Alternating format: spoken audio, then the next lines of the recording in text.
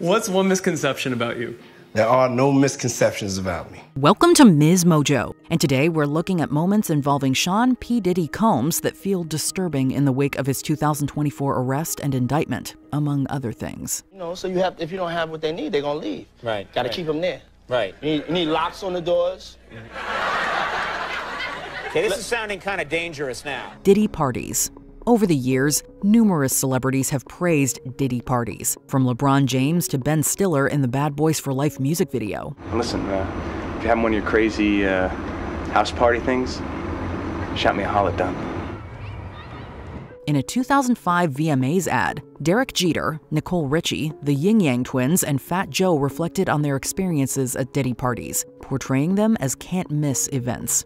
Given the recent descriptions of Combs' alleged freak-off parties, these celebrity testimonies come across as insensitive in retrospect. It's hard to say which is more off the hook, a Diddy party or a Diddy after party, or a Diddy after party, which is basically a pre-party for the next Diddy party. Combs' accounts of his parties have not aged well either. In a resurfaced video, Combs films a seemingly passed-out DJ named James as another guest places a drink on his head. Whether joking or not, Combs' claim that he puts white guys to sleep at his parties has taken on a more alarming meaning. For all those in London that don't know what happens to the white man when he comes to a P. Diddy party, this is what happens to the white man. Okay, what happens?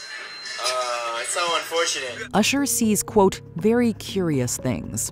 Usher lived with Combs for about a year during his early teens. And I lived with Sean Puffy Combs for a year. That's the crazy thing. Now, that was L.A. Reid's idea, right? In a 2016 appearance on The Howard Stern Show, Usher recounted his time in New York with Combs. Usher recalled several names like Biggie Smalls and Lil' Kim dropping by as parties raged into the early morning. I went there to see the lifestyle. Right. And I saw it. And it was but I don't know if I could indulge and understand what I was even looking at. It was pretty wild. While Usher claims he stayed up later than Combs and his crew, he wasn't sure if he could, quote, indulge in some of the activities taking place. Although Usher didn't entirely understand everything going on, Combs' lifestyle was clearly, quote, wild, quote, crazy, and, quote, curious. When asked if he would ever send his kids to, quote, Puffy Camp, Usher gave a firm no. You're a dad now. Would you ever send your kid to Puffy Camp? Hell no. Usher said this with a laugh, but the allegations that have come out since have piqued our curiosity. Get him to the Greek. As funny as this 2010 comedy was upon release, it's hard to rewatch without thinking about how problematic several cast members have become. It's better that you've apologized, because now we can start to rebuild. In 2023, two women, one being his ex-girlfriend, accused Jonah Hill of abusive behavior. The same year, Russell Brand's history of sexual assault accusations caught up to him. Then there's Combs, who played hot-headed record producer Sergio Roma. Oh, y'all think this meeting is for me? No, this meeting is not for me, it's for y'all. See, I'm gonna be all right. I'm straight.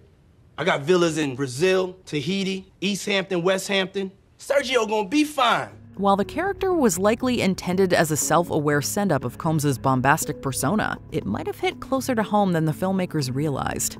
In one notable scene, a whacked-out Sergio goes on a rampage, chasing Hill and Brand's characters down a hallway. Where you going? Run all the way back to LA. Nowadays, when we think of Combs running down a hallway, an infamous video involving Cassie Ventura immediately comes to mind. Quote, I'm a savage. Combs' YouTube channel posted multiple videos building hype for the 2017 documentary Can't Stop, Won't Stop. We want to hit him with that pure, uncut 1000% who we are. If you think that title has taken on an uncomfortable sentiment, the same can be said about the aforementioned videos. In one, Combs talks about how important winning is to him, which has likely never been more true than now. I want to win over and over and over. In another clip, Combs sits in his office, making a deal with MTV over the phone. Combs is so excited about the outcome that he starts messing up his desk, proclaiming that he's a, quote, savage who gets whatever he wants and can't be kept down. Savage! I'm a savage! Oh! I'm a savage! Taking a breather, Combs proceeds to ask what's next, although we're not sure he wants the answer. Jennifer Lopez's mom. After appearing in the Been Around the World music video, Jennifer Lopez dated Combs from 1999 to 2001. So handsome. In a later interview with Wendy Williams, the talk show host floated the idea of Lopez and Combs getting back together. Before Lopez could answer, she pointed to her mother, Guadalupe Rodriguez, in the audience. The horrified expression on Rodriguez's face said everything, as did a dismissive hand motion. Look at Lopez went on to talk about how Combs sent her 100 white doves, which wasn't as romantic as he might have envisioned.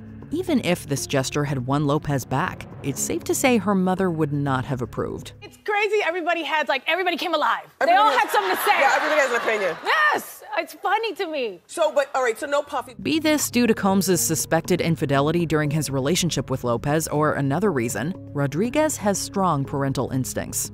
Ashton Kutcher's Hot Ones interview.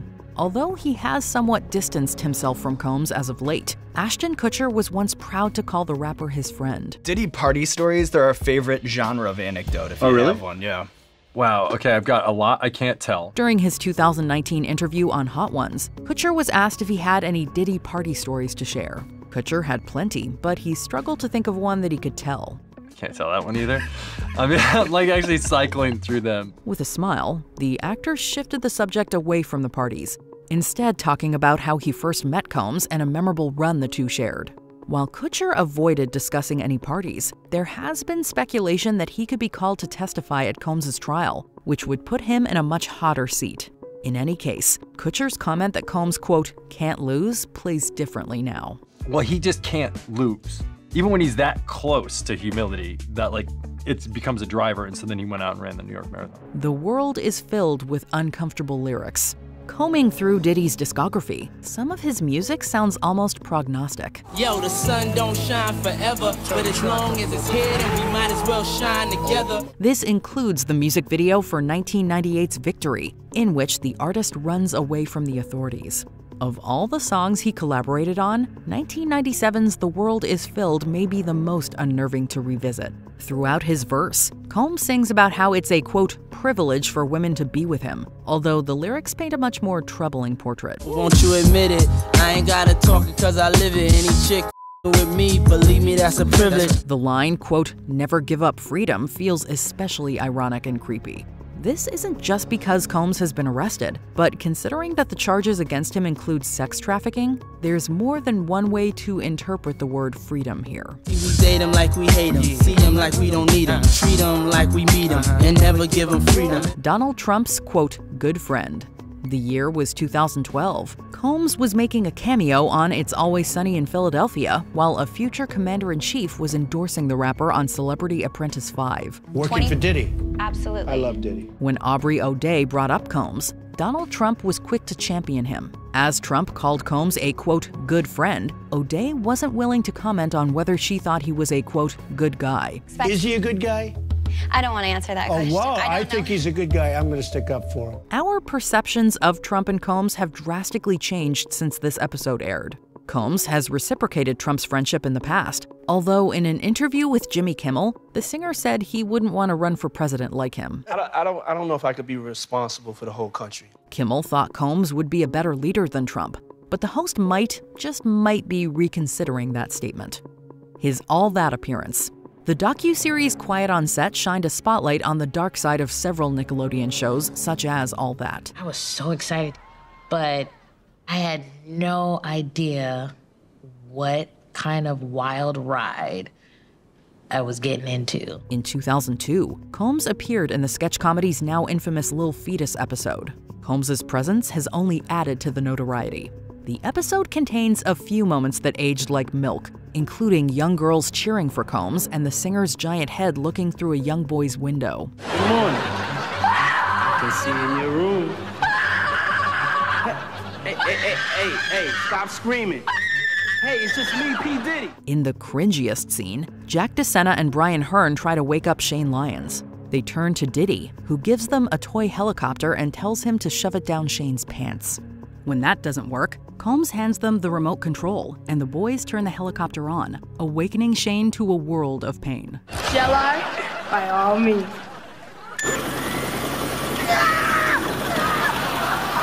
You know, for kids. Before we continue, be sure to subscribe to our channel and ring the bell to get notified about our latest videos. You have the option to be notified for occasional videos or all of them. If you're on your phone, make sure you go into your settings and switch on notifications. Justin Bieber's 48 Hours with Diddy.